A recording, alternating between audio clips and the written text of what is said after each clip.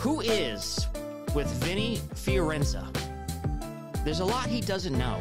There's a lot he wants to know. This is a podcast where he tries to learn from people who know things he doesn't. He'll be focusing on people from the worlds of business, entertainment, and the arts. His guests are people he finds fascinating and that he believes will bring value to others. Join him on the journey on finding out who is. Who is Michael Matteo Rossi?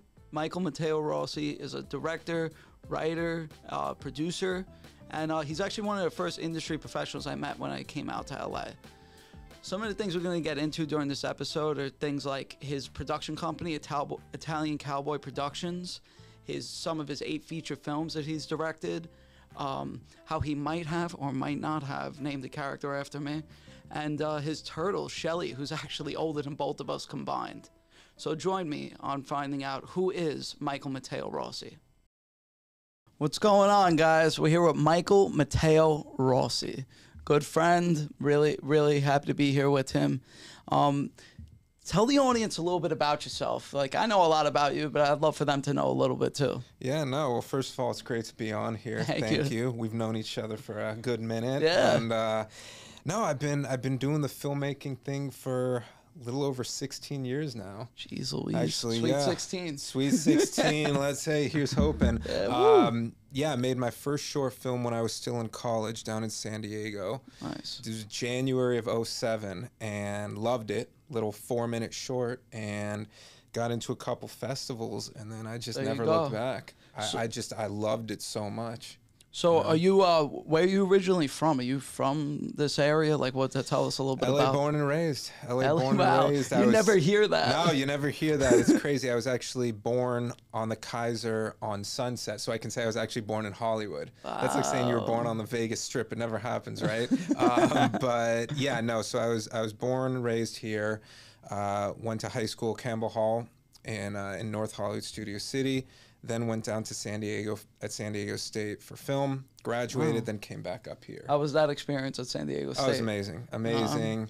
I first went there because it was 3 women to every 1 guy. It was a 3-to-1 ratio. There you and that go. was like the ringing endorsement for me, of course, being some 17, 18-year-old kid. But no, it was like 10 minutes from the beach. You were smart back then, too. Smart, but I tried to be, you know. But really good people, down-to-earth people, and loved it. You know, majored in film down there. Nice. But knew I had to come back up to LA, you know, to continue making films. But I loved it. Loved living down there. Do you think? Well, actually, but cut to this. Describe like your upbringing a little bit. Like, did you have any unique hobbies, and like, tell me about anything like that. So nobody in my family is in the business. Get out of here. Yeah. Wow. So there's no nepotism, no anything like that. Wow. My younger brother dabbles in screenwriting a little bit, but he kind of gave that up a little to kind of do other ventures. But no, I mean it was good. You know, did the whole kid stuff. Played tennis, soccer, like a little bit of karate, all of that type of stuff. But my dad would show me a lot of those classic films growing up. And a lot of the Hitchcock films, Twilight Zone, you know, TV show, all of that, and I loved it. Loved it. Obviously went to see movies in the theaters back in like the 90s. Loved seeing all of that stuff. At the El Capitan Theater, seeing here. It was right there, seeing Lion King when it came out in '94, like Aladdin, you name it. And I loved like filmmaking and grew up watching those 80s and 90s action films. That's what really kind of hooked me in. I know, based off your film, we'll get to. You know, I know those are some big influences. Definitely. Being from LA, do you think that had a big impact on your career choice? I think in part because you're surrounded by it. Like I had friends who were in the business. I had friends that I went to school with that were either actors or their parents were you know involved or something like that. And you know, again, I could practically walk to Hollywood Boulevard. Not really walk. No, I got it was you. 5-10 minutes away. So it's definitely in your face. And I think even with the films I make now, having all of these resources there, it helps. because still, yeah, you know, people go to other states to film, but a lot of stuff is still filmed in LA. Of or course, Southern that's never California, gonna that's never gonna stop. That's never gonna stop No because way. unless you got a crazy budget, you can put everybody out on an indie level. Most people live here. That at least you want to work with actors, all that. So yeah, I think that it gave a leg up. I think it did influence me a little bit. But just watching all the movies, I was like, man, I gotta do this. Yeah, no, I understand, and I didn't know that while I was watching them, but now I look at them very differently. But I understand what you mean. When you mentioned all the films you have made since those times, it's hard to keep up with you. How many features have you made at this point? Like, you know, dude. I try to stay consistent. I just got done with my 8th feature film. Holy crap. And I've done about 12 short films, give or take. Wow. Did you write all of them, or is it like something? You wrote every single one?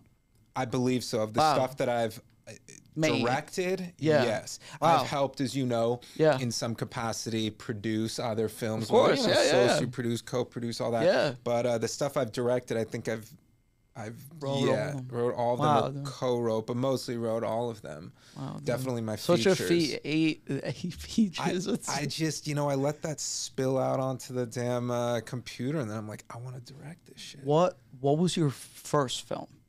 Like the first, and you know, obviously, I made well, okay, so if we're talking features, I co-directed this found footage film called Loss of Life that, you know, it was an amazing experience doing it. Obviously, like, I just got brought on to co-write and co-direct it. Didn't have that much of a budget, but for all intents and purposes, my real first feature was this film called Misogynist. Oh, wow. That's a great name. Did that in like my early mid-20s, and I wouldn't have made it now, I'll tell you that much. Oh my God, even the optics Be in deep trouble. Even though the film was more of a cautionary tale about hey, shit all that happen, world. all of that. But we shot it all in 7 days, and it's a full-length feature, cool, and we did it SAG and all that. That was a fun little thing. The irony is, even though it was dark, you know, can I swear? Yeah, but bro, go for it. Hell yeah, fucked up cinema, you know, and all that. It was a fun shoot. Everybody got along the whole bit, and it was very polarizing. Like, I'll be honest, people either loved it for what it was, or people were like, dude, I hate this. Like, why is this person doing this? I mean, we had billboards up. Oh, get out of here, man! I never heard this from you. That's amazing. I'll show you pictures. We had billboards in the poster. If you look it up, it's like some 50 Shades of Grey shit. It's a woman naked, kind of sprawled down, with this guy in a suit hovering over her. Oh, perfect. Right, but that was on Hollywood Boulevard. I was in Hollywood. No, I'm serious. It was all over the place. I think we had about 15 billboards up. Oh, get out of here. So it pushed the grain. I knew that I needed to do something to push the envelope, and it helped. I mean, that's the irony. So, all right. You know? So you do all that. Is that when you know you had the bug? Yeah, I mean, I knew that, and I said, look, I got to jump on my next one. I got to find a way, because before I shot Misogynist, I went through like 6 months of developmental hell. Just, I mean, you know, like raising the money, you know, all that. I got screwed by this publicist. You freaking name it. Games. Like going through all of that shit, you know, and especially when you're vulnerable, when you really want it, you know, you're gonna. People can manipulate and screw you over more because you're, you know. So, but yes, I 100% knew I needed to keep doing this. That's great. I know how that feels. Like I caught the bug too. You know it. You know it. It's great. It's interesting to see, like, you specifically as a producer being really into it, but you're on almost every angle for almost all your projects. Producer, director, writer, or however whichever direction you want to label it, writer, director, producer. I mean, again, I love directing the most, then writing, then producing. Producing's a pain in the ass. Yeah, of course. And directing's the best because I get to work with my actors and kind of put it all together. Yeah, it's fantastic. You know? Well, that's kind of producing too. Yeah. No, it is. I love it. The paperwork of producing, dealing with that, headache. organizing everything, that's a pain in the ass. Yeah. At least I think so. No, I feel that. So right now, being on the indie side, and you know, you have to wear a lot of hats. Yes. With that being said, like, what takes up the most amount of your time? Like, with that, like, you know. I think prepping for your next one. I actually have these long pre-productions now because I feel like they're I gotta good hear to all have. about it. It's 4 or 5 months of pre-production where the minute that I feel like we got that budget that I at least need to make it happen, then I'm like, I'm just pushing it. It's like, it's off to the races. Let's go. Casting, getting the locations, bringing on the crew, the table read, everything, like all of that type of stuff, you know, talking to my production designer, doing all of that. I'm always simultaneously doing something where I got to film in post, I'm shooting, or I'm in pre, or I'm doing a mixture of all three. Which, since I've known you the past 3+ years, it's been exactly like that. It's almost like it's formulaic, which is awesome because you could use your creativity and turn it into a formula that the output's there and the results are real. It's tough. I mean, you're juggling all of these, and it's tough. I mean, I already have a script. I have a script that's done, a polished script that I want to be my 9th feature. But I know that it's going to need a budget. I know that I'm really going to have to, you know, be measured with this. So I'm going to take my time a little bit more. I want to shoot it later this year. But if that doesn't happen, that's okay. I'll learn some patience. Because I got 2 features that still need to be released. One that's getting edited and one that's close to hopefully being released. Wait, which Charisma Killers? Charisma Killers is the one that's getting edited right now. Got it. Sweepers is done, and you know I can't say too much, but you know it'll be released hopefully in the next few months or summer. That's very very exciting. Very. So, you got all this going on with the films, and you started your own production company. It's called. Tell us a little bit about that. The name. I know people are going to be enticed with the title. Well, yeah, you're talking about Italian Cowboy Productions. Italian Cowboy Productions. That was an inside joke. Wow, here we go with the jokes. In high school, senior year, that a lady gave me, and a lady friend, or like a lady friend, more than friend, something like that. It was, you know, a bit of a cowboy, got that going on, you know, but it stuck, and I'm like, hey, you know what, might as well use it, and I still put that on all of my films, you know. That's great. When did that start? What year did you first use that name? Well, on the first film that I did, so I guess technically early 07, but it was with me a couple years before that, like back in 05. So cool. Yeah. A long time. The Italian Cowboy, Matteo Rossi. There he is. You gotta, you know, it was something that stuck, and it's good. Yeah. You know, those are some good times. Like, not to digress, but like I'm telling you, you know, 18 to 20 were some of the best years of my life. Oh, yeah? It was just... Well, went on. Give us a little insight. I mean, you know, it was just, it was good. Like, it was, first of all, I had my first serious relationship. That was, of course, you know, it's always exciting, those discoveries. And then making my first film. It's just, it's awesome. Like, I think... I don't know if it was like Stallone or something that said, you know, sometimes the first film that you do, you know, before you reach the mountaintop, that's almost as exciting as you hitting Rocky IV and making $300 million, you know, or something, because there's so many unknowns. You're discovering, you're going up, and that's sometimes the best part. Yeah, the journey and the getting elated just from that, you know, adrenaline is it's exciting, and then you keep going, and you know, it's just you want to keep progressing, but sometimes those first things, I mean, that's the most exciting. Yeah, and to me. No, I'm with you, man. My first project's gonna stay with me forever. I'll never get as excited about something as that, or at least feel that way ever again. And I'm very happy about it. Yeah. So, tell me about casting. You get some pretty interesting actors and actresses involved in your projects. Like, how do you go about that? Your team go about it? Give us the audience some insight. So I cast all my films myself, actually. So I'm my own casting director, which is interesting. Maybe it's a little unorthodox, but I like to be in control, especially with me having, you know, written the scripts. I know the characters more than anybody else. Do I, you know, there's some trusted colleagues that maybe I'll send self-tapes to. Hey, what'd you think of this? You know, just to get another opinion. but I really try to do all of it myself. And I'm a little unorthodox in the fact Like that a cowboy. Yeah, a cowboy.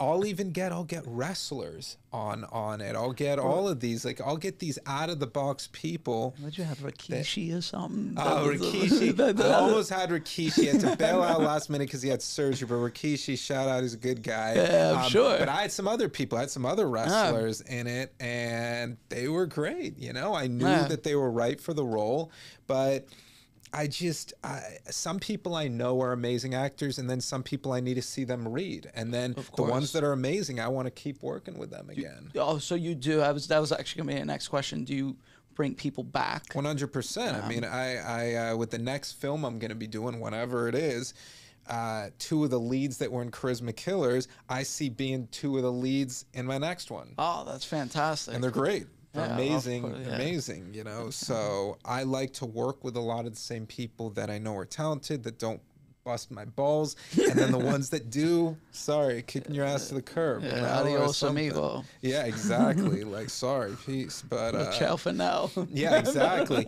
But then there's some people that I might not work with on my next film, but I'll hit them up maybe a film or 2 down the road. Yeah. You know, it just depends on who's the right fit. Yeah, that makes complete sense. You know? So, yeah, I got the cast. So what about the crew? Like, it seems like you're really close to your projects. How do you go about crewing up? Like, is it different for each film? Do you use the same crew? Some of the same crew, and then some I varied up. It depends. Like, for example, you know, my production designer now, you know, Erica, she's incredible. Like, I've worked with her on the last few films, and I'm going to work with her for as long as maybe I'm doing this, you know? But I gotta feel comfortable with them. They gotta understand my vision, and that's kind of how I see it going, you know. But it's very important, you know. You're with these people, especially on features, you know, 15, 20, 25 days, maybe more. You got to get along with them. It's got to not feel like torture, you going there and being like, I got to see this douchebag again, right? So that's what I'm thinking. Oh, that's good. Yeah, I get that. It's sometimes tough hiring people and decide to stick with people for, like you said, you know, 15, 100%. 25 days, whatever it is. So to change the subject a little bit, you know, you have a very engaged and active following on Twitter. Yeah, you know, it's pretty impressive, actually. Thank you. Like, 1, how'd you get that? And 2, how do you use that as a resource? I'm telling you, some people, every time I mention to, you know, the person that you'll meet in an event, they might use Twitter rarely, or they might not have it, you know, but it's still enough people still use it. It happened organically around 2015 or 16. I started to tweet out just advice or little recommendations about the business, what I had seen. People started to retweet it, and it kind of manifested itself, and I kind of gained a following that way.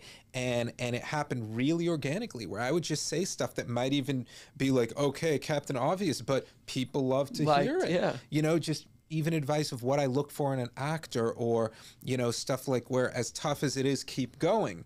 Stuff that you hear, but you need to hear more and more, especially in this business. It's nice to read it. It's nice to read it. Especially from a director, too. Totally. You know, it's fun. It's nice, a person Absolutely. Like stature. Yeah. No, of course. Did you see that? And then it just started to build. People started to share. People said, wow, because, you know, look, especially now, there's so much division and negativity with social media. There's people trying to make other people jealous, people getting very political, divisive, all of that. I want it to be somebody where it's like, boom, you go to his Twitter, he's not talking politics, he's not talking about stuff that's mentally draining. He's either giving advice, talking about his damn dog, talking about you know, film, whatever it is. It's a breath of fresh air, and people like that. It's true. And people would hit me up saying, you know, you're my go-to person when I don't need to be dragged down by this stuff. And then a couple of bigger people started to follow me on there, and I thought that was cool too. And some I've reached out to, some reached out to me. and some I've also cast based on Twitter. So it's amazing because I know that like we speak obviously outside of this, so sometimes hearing the stories from you is pretty impressive. Well, it was cool. I think I don't know if you saw me post about it. I fanboyed about this, but Carl Weathers followed me back a few weeks ago. That's Apollo Creed. That's Dylan from Predator. So it was awesome. Of course, I followed him back. Like he's a damn legend, and again, a lot of wrestlers follow me too. I don't know if you're you in saw that that, space. but I'm in that space. I don't know if you watch wrestling at all or our producer's a big wrestling fan. Yeah, JR. I mean, again, like, and they're great people. I've talked to a bunch of them too.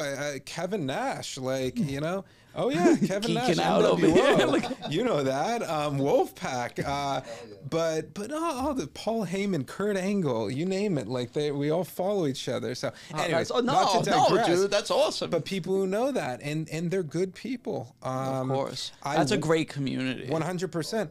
I worked with a couple people again on Charisma Killers that were awesome. There's Jessica McKay, who used to be part of this this kind of women's tag team that was big.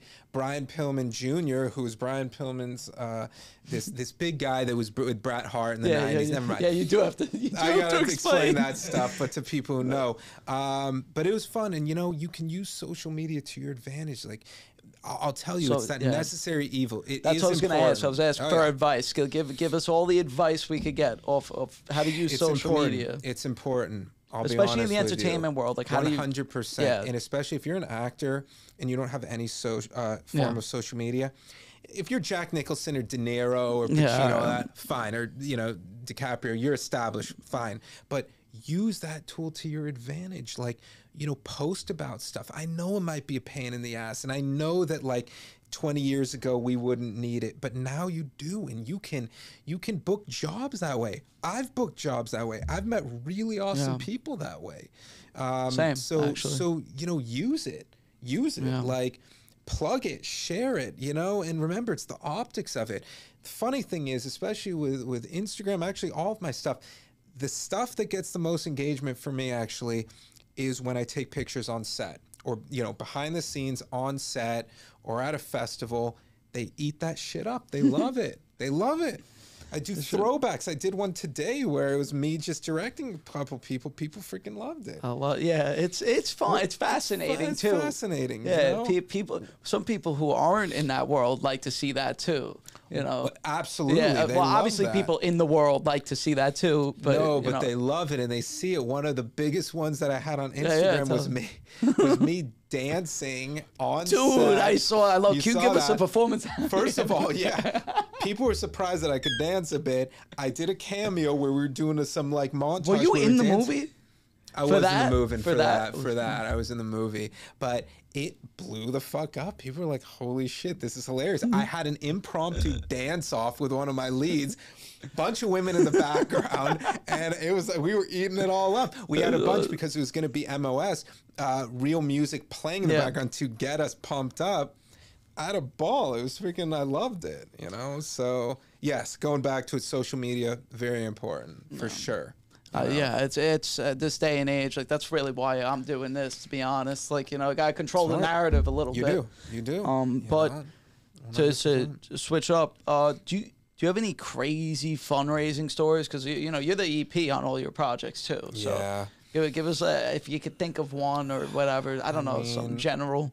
I do fund a lot in part or not a lot of my films that I do. But I have a couple people who believe in me. High net worth individuals that want to kind of come on and support me, thankfully. It's the hustle. Look, it's the Achilles heel. It's the toughest thing. I don't need to tell you that. You know it. Yeah, we've worked together. Most people know that. We know it. Yeah. And that's the one thing that holds a lot of indie filmmakers back, just the constant raising of money, and then paying back. You go totally. And then you go to these distributors, and sometimes they'll shaft you. Sometimes they'll be good, but there have been a couple films where I haven't seen a damn red cent. Yeah, I've heard some of your nightmares. But, some of the nightmares you have heard, and definitely won't work with them again. That's for it's damn a lot. sure. You learn from things like that. You learn, and sometimes you learn the hard way. But in terms of interesting stuff, no, I think that some stuff was just kind of coincidental. I didn't even know that somebody was. Fantastic. Well, actually, one of the investors I met off of Twitter, and I didn't even know they were the investor. And it just happened really organically where they asked, hey, you got any scripts going on? I said, yeah, I do. I have one that I'm currently trying to do. And they asked me point blank, they said, okay, how much to do this? Yeah, they said, how much to do this? I dropped a number and they're like, if I could give you half of that, can you make it happen? Write the check. Write the check. Now, I thought it was bullshit at first because 9 out of 10 times it usually is. It checked out. Yeah, and I was very fortunate. If you don't ask, you don't get. That's what I'm saying. That was interesting you say that because I'll tell you something. I know a lot of actors, and if they feel like I'm going to reach out to all of them and opportunities are going to fall on their lap, it's not how it's going to happen. So if an actor hits me up and nicely, says, "Hey, here's my materials. Please consider me," all that. Cool, like I've cast people based on that. Yeah, I'm not going to reach out in the management world. The cold reach outs. Sometimes it works. Sometimes it works. Because especially on Twitter, I got a shitload of actors who follow me, which I all love. They're great, but I'm not going to go and try to look and scroll through. Yeah. If they hit me up, maybe I see something in them. Yeah, I love that. It makes a lot of sense. So. All these films that you've made, they make the festivals. You got your how that goes. Tell us about a little bit of your festival experiences in the past few years or whatever. Probably the best I've been to a few with you actually. You have been to a few with me. I think that a couple of Anthony's films got into the Hollywood Reel Film Festival, correct? Yeah. And my film Chase got into that. And I won Best Action Film there, and that was awesome, freaking amazing. It premiered at the at the ArcLight in downtown LA, and everybody was there, and I got to come up in front of everybody, give my little speech, the whole bit. It was awesome. On the red carpet, give a little shout out with my little crystal trophy. These type of things. Cool. But I loved it. I loved it. I'd say most of the cast and crew came, so that was awesome, and it was well received. Yeah, well, it's fantastic. So what are some of your biggest film influences? Like maybe it's directors, maybe there's a specific movie or movies. Well, some of the I mean, directors, of course, can't go wrong. Yeah, give us some of those 80s, 90s references. Well, Scorsese, of course, and James Cameron, Hitchcock, Kubrick, this Japanese director Kurosawa is amazing. Kurosawa. All of that. James Cameron's up there. Michael Mann, the guy who did, Heat, Last of the Mohicans, all of that. Collateral was amazing. Scorsese, and then also Paul Verhoeven. He's the guy who did RoboCop and Total Recall, Starship Troopers. His kind of ultra violence with that, I was like, damn, I love that shit. And it so that amps you up. Oh yeah, there you go. I saw RoboCop. That brought out the cowboy. That brought out the cowboy. There totally it is. Brought it out there. Seeing people get shot up, million squibs, the whole bit. Oh my god. Getting shot in the dick like in RoboCop. It was like, and I saw this shit when I was freaking 8. Yeah, it explains a lot. It explains a lot. I'm a nice guy, but I have a warped mind with these writing this stuff. So those are some of the big ones, definitely. So so you've based some of your writing off of some of the films. Some of that, off of some of that. What's say? What's the more recent one that's not out there yet, like Charisma Kills? Like, what are some of the specifics like that? Like a reference. Even films. some Guy Ritchie type films. It has some of that type mixed with a little bit of even the Seven Samurai, a little bit of Wild Bunch, like this kind of fucked up group of people. Not fucked up, but these group that all are like a family. It's like a fucked up family, and they're all killers. Hateful Eight. And that as well. Tarantino should definitely mention him. And they all kill in unique ways, and there's this stylized sense with it. But yeah, some of that, I would say. That's really awesome. So one of the characters is a funny one. Yeah. One of the characters in your film, the handler, called Vinny Fiorenza. Where'd you get the inspiration for that I guess one? from you, right? No, you know what? Michael Passion wanted to play like this Italian American gangster and all that, but I thought it was a good name, and it's a strong name. I gave him some solid inspiration. Gave it that. He did spell in IE. And you were in it. You were in it. Yeah, tell him about that. Tell him about about that. that. Cameo thing. You're one of the first people to get killed in it. I got killed. And you got killed beautifully. Yeah, well, you saw that. You get shot there. You're reaching up, and then boom, right there. Heroic That's a nice death. thing. Yeah, that was a fun day. That was the day I realized I am not an actor. You know what? It's tough for me you. too. Even doing the director cameo, it's tough for me being in front of the camera. But yeah, had to give my little nod to you with that. I name. appreciate that. I Very thought that was similar great. To yours, and all that. That was Got fun. a kick out of that. That was a few months into the freaking pandemic. We shot that in July of 2020. Yeah, it was great. Can you believe that? Yeah, I was there. Yeah. But July. Little, do you know that's when I first got that was the first feature set I was on. Yeah? Yeah. But I just got out here. I just got out here at that And point. you've gone up exponentially since Yeah, then, I've been a busy guy. In 2.5 years? Yeah, I got here in November that's 2019. So it's been just over 3. So you got here right before the pandemic hit. Yeah, smart that guy. must have been hell on earth. We nah. I mean, you remember me and my but- buddies. We had fun during You that. had fun doing it, but I would have preferred LA not was, to happen. LA was the last one to open up and the first one to close. You remember that? Yeah, I definitely remember that. Experienced that pretty hardcore. We but- had fun. We still had to do we got the some stuff, Yeah, we hung out a bunch during We that hung too. out a bunch. Yeah, it was cool. Yeah, it was good times. But yeah, that was a fun one to do. Yeah, that was cool. I had good memories from that was a good specific one to feature. do. Totally. But so I'm gonna do a couple quick ones, like Sure. more fun. Hit me But with it. all right, so we went through a lot of movies, but if you had to pick just one Yes. favorite movie, Of all time? yeah. The Seven Samurai. Wow, that was quite cool, Seven man. Samurai. Yep. That's been my number one for probably as long as I first saw it. I think the story, I think the influence, I think just all of it was just, it's epic. It's incredible. It's amazing. Nice, man. So that'd probably be up there as number one. I love that. What about do you have any pets? I do have a pet. Yes, yes. I have What do you Italian got? Greyhound, and Oh, I have yeah. a Russian tortoise, Shelly, that's older than I am. No way. Oh, yeah. That's Oh, yeah. interesting. Got Shelly when he was like 33 and I was 10. So what is he, 57, 58? I gotta put him in my fucking That's well. wild. They have such a slow metabolism. He chills and he sleeps most of the time. Are you friendly with him? Yeah, I'm friendly with him. I take him for walks. Sometimes I got a little leash. No, I don't. I sit there and believe I'm gullible. No. I take him in the backyard sometimes. He likes Throw that. water He likes on him? A little heat rock. No, I take him.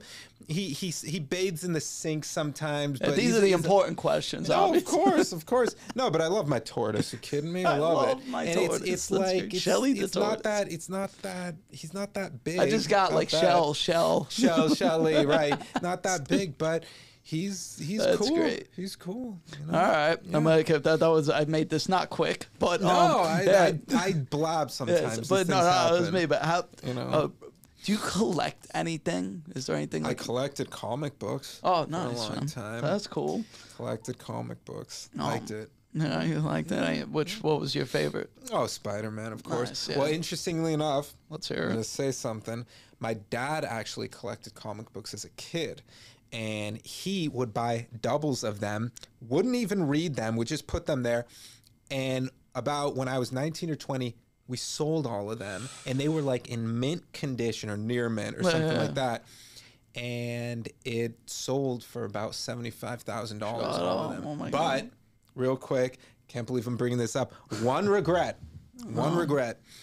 We had Amazing Fantasy 15, which is the first Spider-Man. That's actually the first Spider-Man. Wow, that's In amazing. mid-level grade, we got it professionally graded. Back in 06, I sold it to a guy for about $4,000. Do you want to know how much that same graded one is No. worth now? Just what, 16 years later. It's like 100K or something. About that. No, Yep. yeah, well, I'm not even bullshitting. Yeah, that's wild. That's how. I mean, these things go up These and down, things but happen. I get it. Yeah. It's like real estate. It's like that. People sell something 30 Baseball years cards ago. been crazy. Baseball cards, It's been you know. crazy. But yeah, so comic books were big. Why? Breakfast, lunch, or dinner? Dinner. Wow. Okay. Nice. Dinner. Smooth. Dinner. Yeah. I'm a man of consistencies with breakfast. I always have cereal, but I have cereal at night too. What cereal? Oh, everything. You name it. I got like freaking 20 cereals probably spread out right there. Great. And a whole thing. It depends what I'm in the mood for. I'm in the mood for more healthy stuff, you know, whatever. There and then we the go. sugary shit. I got all of You it. got Raisin Bran or something? Yeah, I got that, man. You kidding me? Lucky Charm. But I got all of that stuff. Fruit That's Loops, right. you name it, whatever. That's you all. Do you know. get the mini box or like the real Oh, boxes? the real ones, man. Yeah, I yeah, go no, big no, with that shit. yeah, None no, of that no. small variety pack bullshit. Yeah, no, I You know? need the big boy boxes. Need the big boy Cowboy stuff. This box, is where the cowboy big boys box. play. Come on now, WCW, you know it. All right. But yeah, I would say dinner though. Dinner. Oh, dinner. In terms of that. Yes, I got Yes, you. Cool. yeah. Well, thank you. Those are my quicker questions. They're weren't good that questions. quick. We had fun here. This I was wanted great. to lastly close out and just we kept mentioning Twitter. Like you could tell people where could they find you. Even though I'm going to list this at the bottom, but Yeah, it's just look up Michael Matteo Rossi on Facebook, on Instagram, on Twitter, on the Google. on Google, and you see all of it. It pops up. I'm pretty approachable. You know, you hit me up. If you're not a dick, I'll respond back. There you go. And you know, yeah, You might and it's respond if you're a dick too. yeah, I might. Fuck off, right? No, but you know, yeah, all of that stuff, and I post pretty regularly. Yeah, I pretty for much sure. post daily. Wow, I need to get on your level. Yeah, it's good, you know, to do. But that's where you can find me. Wow. What's it called? This was amazing. I'm Yeah, it's really great. grateful you came out. This was I a lot love of fun. this. I Yeah. love this. Yeah, you know? thank you, man. But course. we'll catch up soon, and hopefully we'll have you back at some point. Thank you. Perfect. Thank you.